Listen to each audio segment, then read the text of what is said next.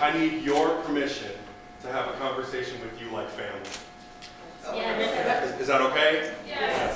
Because then otherwise I yank off the tie, but I'll leave the tie on. But we'll be family. And here's the other thing I need. I need you, for the next 15 minutes, to give yourself permission to be amazing. Yes. Can you do that? Yes. So then I'll start right now with this question. How many of you have already given yourselves permission to be amazing? I have. I have. And so since we're family, and family can be arrogant with one another, right? So let me give you the other Zoe. Okay, there's Alonzo, the formal guy, and I appreciated the intro, and then there's Zoe, family.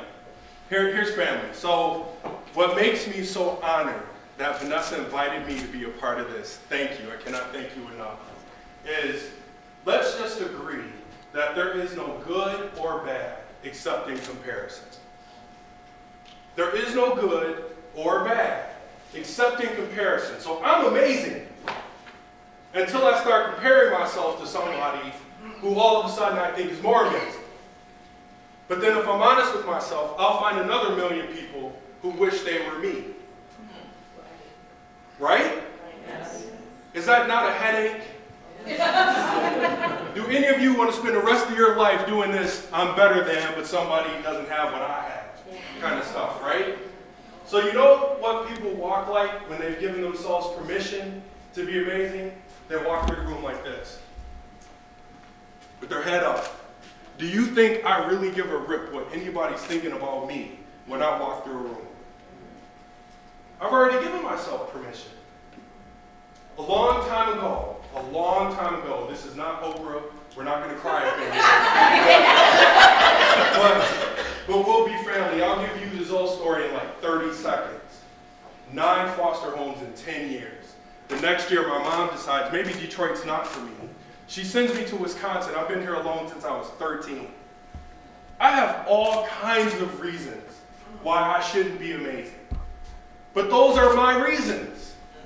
They're not better than yours. They're not worse than yours. They're mine. And I am not sharing them with you.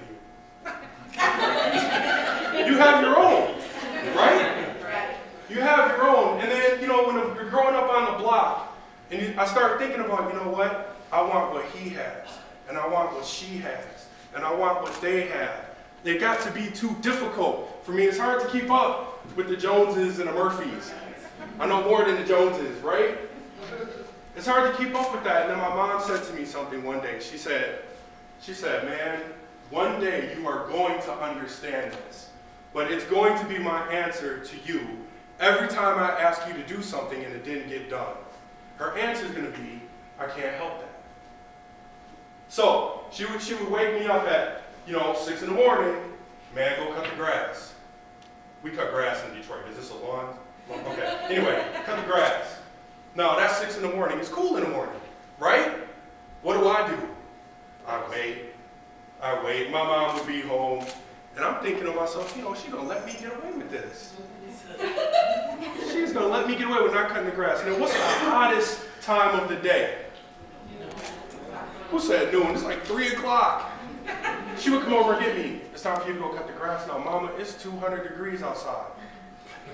I can't help that. Right?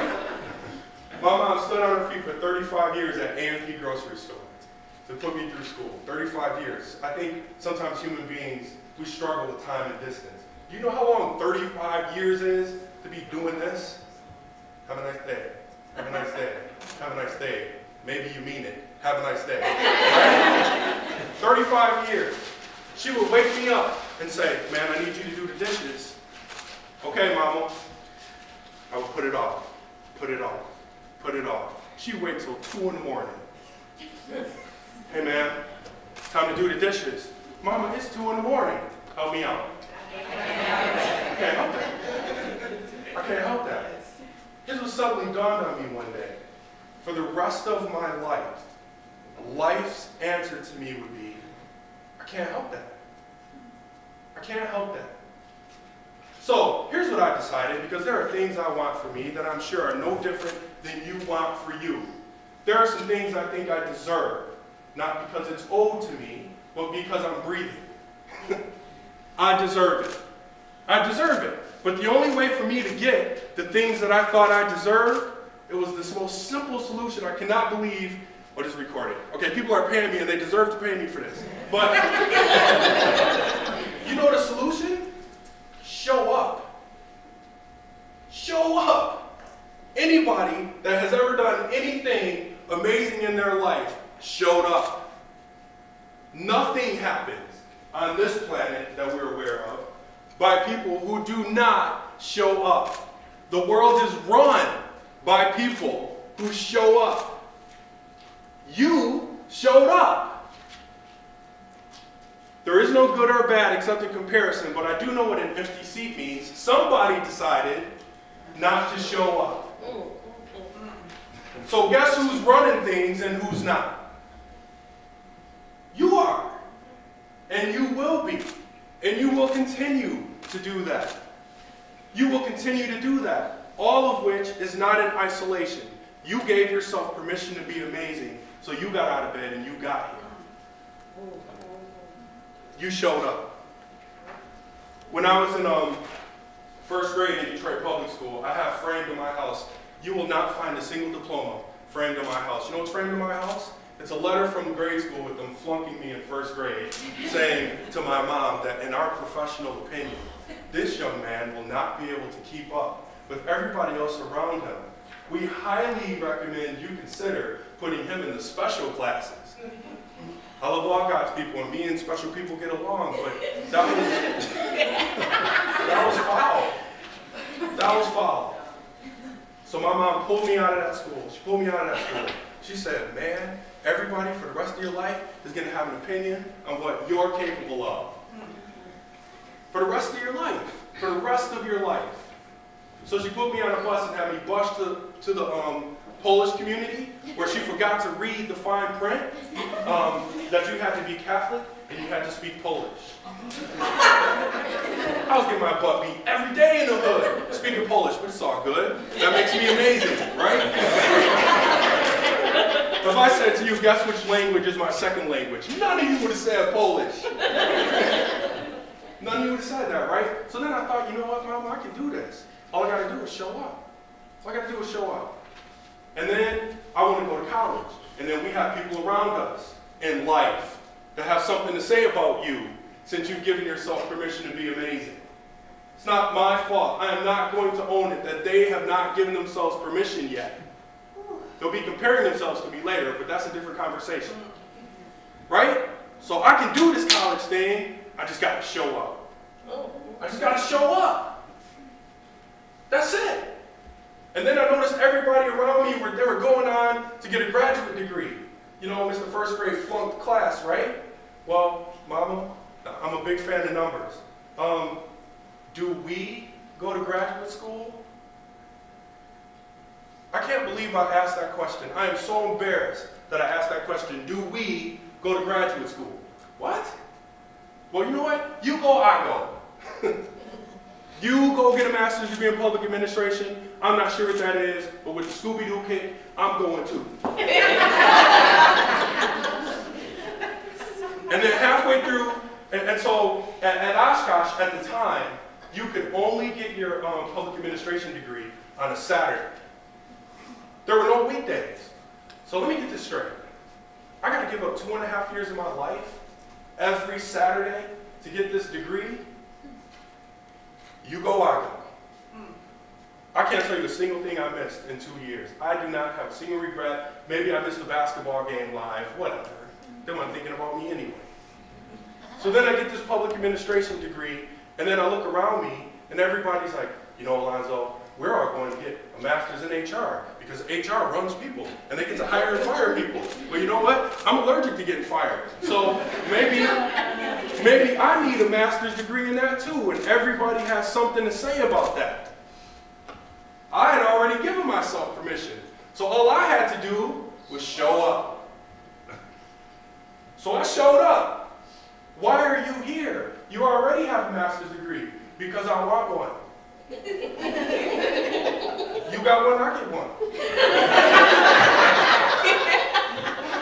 I am 39 years old. I have never not been a student. And my best double negative for the teachers in the room, never die.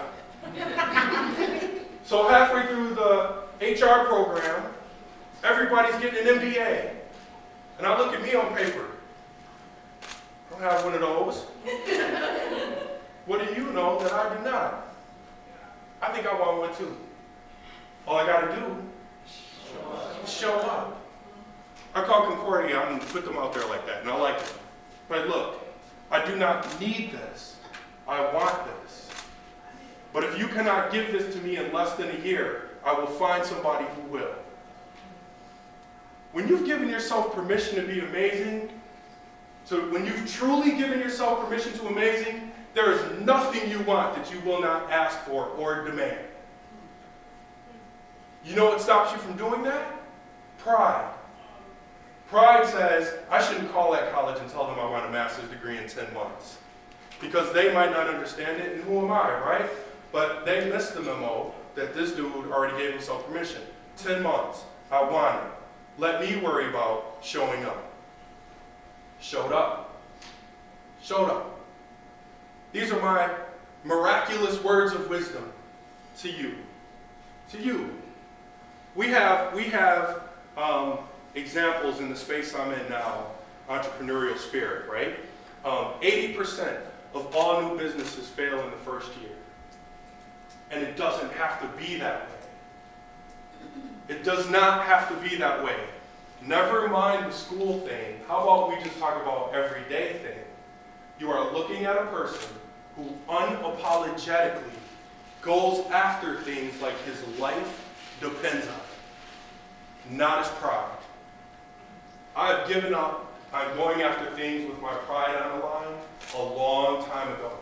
Because something about pride makes you think, you know, I really want to talk to this group, but maybe I'm not the best public speaker.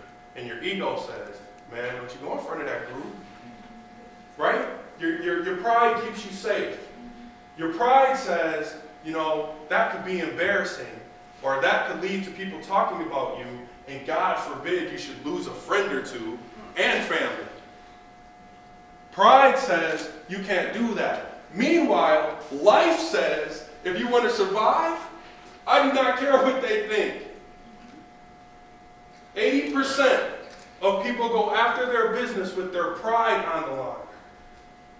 80% of the people in class with you go to class with their pride on the line. Not you, though. Because you show up. You show up. When I interviewed, I didn't even really interview for the job. I can officially talk about it now. When I was at Children's Hospital, I got a call from Wells Fargo Funds Management Group. And they said, we would like for you to be the Senior Vice President, Head of Shared Services in our mutual fund business.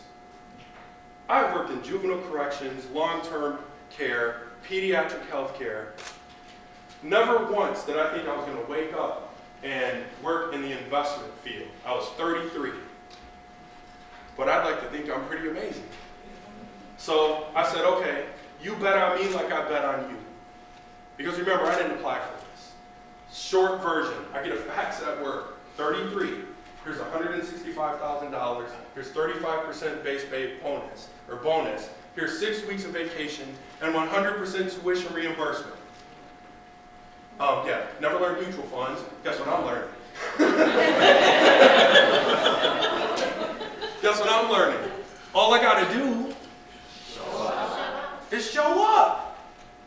That is all I gotta do. I am allergic to complicated stuff. Family, I break out in bad rashes around drama. It's just, I can't do it. I have an inhaler for that. I'm not asthmatic, but just people who are worried about pride and what other people think, it slows me down. It will slow you down. I am going to judge you. I, on behalf of the 7 billion people on the planet, are going to judge you for the rest of your life.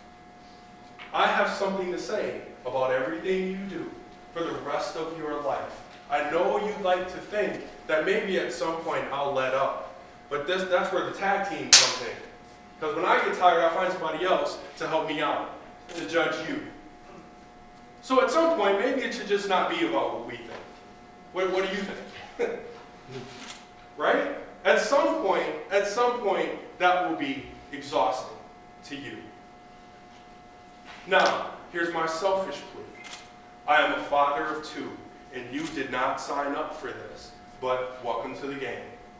My children, your children, all of our children, listen with their eyes and not with their ears. I think people forget that sometimes. There's a cool trick. That's why very rarely do I have a PowerPoint presentation. Because if I'm standing over here talking to you, there's a pretty cool thing up there, and you're looking over there and I'm talking over here, you hear me, but you are not listening to me. You're listening to this. So, if you do not show up, my kids think it's okay not to show up. You didn't sign up for that, but I hold you responsible for that. If you do not show up because life got in the way, my children are going to think they do not have to show up because life happened to them too. I need you. I am pleading with you now. I need you for the rest of your life to continue to give yourself permission and continue to show up. That's it. I just need you to show up. Does that make sense? Yes. That's it. I just need you to show up. So now here's a couple word trick, and then I'll be done for a minute. If I told you that your brain did not understand 80% of the words, probably 90, that you use, would you believe me? That we use words all the time, and our brain has no idea what the heck you're talking about. So, back on my selfish box, I'm going to challenge you for the rest of this day to not use 2 words. And if you're up for showing up, you will just not use them ever again.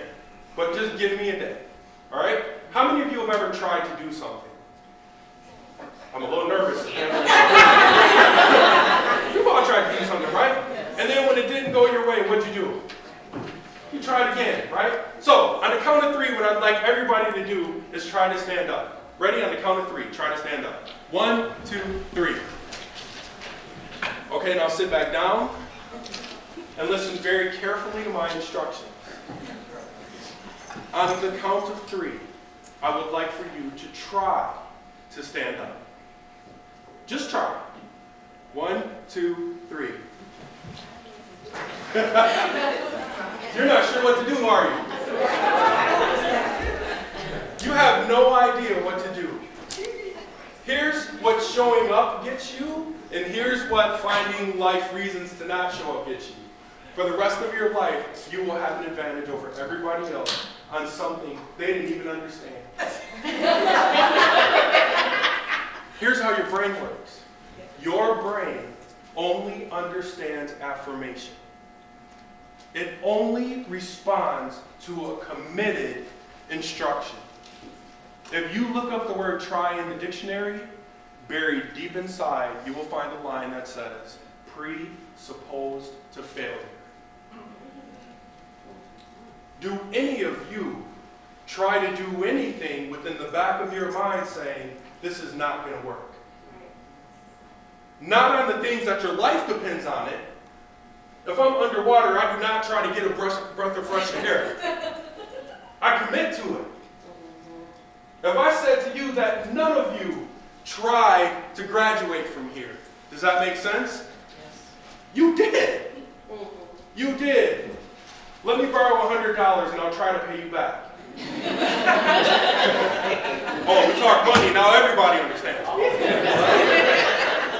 Right? You would never let me try to pay you back on the debt any more than you should try to give yourself permission to be amazing. Show up. Do not try to show up. Show up. Here's the other one. Don't. D-O-N apostrophe T. How many of us have things we say we don't do? Once again, I'm nervous that there are no hands going up. Okay, so everybody in here does, or you're not sure if you should raise your hand or not. I get it. Okay. So here's the word don't. In the dictionary, means you do not. It's a non-negotiable. If I say I don't do it, I don't do it. Whatever that means. But now here's where the brain goes. The brain says, okay, I think I'll do what I think you mean, And then I'll leave it to you to correct me. Right? So, on the count of 3, don't think about where you parked your car. 1, 2. Wait, I thought it was a non-negotiable. Okay, now that you know where I'm going with this, let's be serious. Okay, serious. Let's talk serious. Don't think about your home address.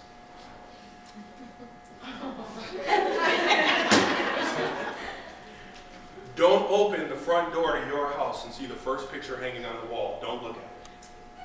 Don't look at it. When you're at McDonald's and you hear a mom talking to her child and she says, no, Susie, we don't play like that. When did she say that? After it's already playing like that. No, Johnny, we don't talk like that. Yeah, you do. Or you wouldn't have said it. Does that make sense? Do any of you have friends that say things like, don't mess with me? When do they say that? I'm already messing with you. Gangster? Right? Here's one of my all-time favorites. Don't try me. What? Well, let's see. There is no try, and you're saying it after the fact, which pretty much means I have no idea what you're talking about, so I'm going to keep doing it. Fake gangster. Right? So would it make sense to you that for the rest of the day, if you allow me to, I give you permission not to try to do anything? For the rest of the day, I give you permission not to try to do anything. But here's what that means. Here's how Alonzo goes about his day. Everything that happened to me happened on purpose. And everything that did not happen to me happened on purpose. Make sense? Right. If I'm late to a meeting, I didn't try to get there on time. I intended to be late. That's how I go about it. If somebody owes me money, they did not try to pay me back on Friday. If I do not have the money on Friday, they intended not to give me the money back on Friday. Welcome to my world. Doesn't mean I do not loan money. It just means, okay, here's the agreement. You are going to be challenged. You are already challenged to try to do stuff today and tomorrow. Try to get the laundry done. Try to get your homework done. Try to feed the kids on time. Try to do all these things. Can't do it. Can't try to wave. Can't try to stand up. Commit to it. One way or the other, I'll love you both ways. I'll love you both ways. I just find it to be incredibly disrespectful to you and me if you tell me something that you can't demonstrate because I listen with my eyes. So that's it. Family, that's my talk. I know 2 weeks from now, somebody's going to say, hey, how was that student leadership conference? It was pretty cool. It was a good-looking ball dude. I know you're talking about me. I did say I've given myself permission to love me some me. I'm not thinking about you thinking I'm arrogant. Anyway. So, and they'll say, well, what did they talk about? And what did he say? Show up. Show up. Really? What did that mean? You should have been there. You should have showed up. The people who get the jobs are the people who show up. The people who get promoted are the people who show up. The people who graduate are the people who show up. The people who get the best grades. People who show up. Who show up. The people in the best relationships are the people who Show up.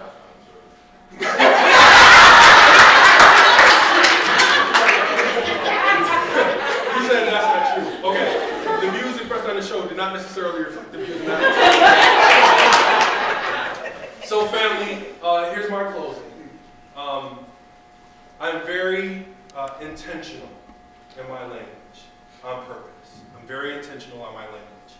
As much as I love me some me, and I do, the reason I want all of you to have my contact information is because I am so in awe at you. At you. You have so many reasons not to show up.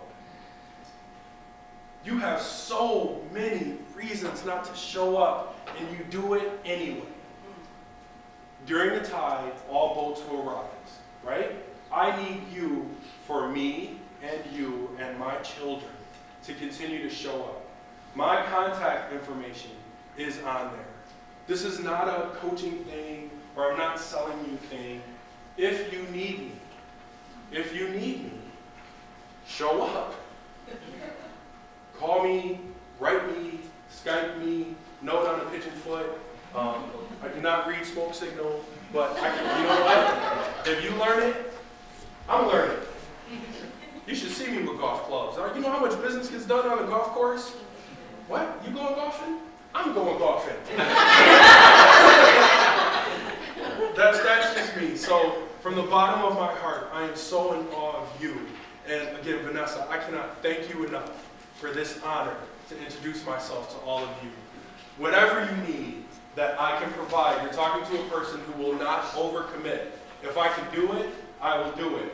If you hear me say, I'll try to get that done, and you let me off the phone, that's your fault. I'm not owning that you let me get away with that. Deal? All right. Thank you, everybody.